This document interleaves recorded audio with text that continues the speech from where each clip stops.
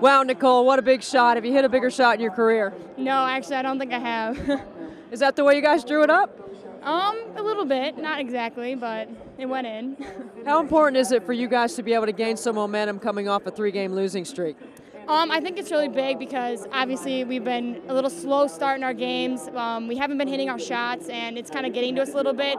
We actually got together as a team a few days ago and really had a nice talk about what we need to do better and how we need to play better as a team, and I think we did a lot better at that tonight.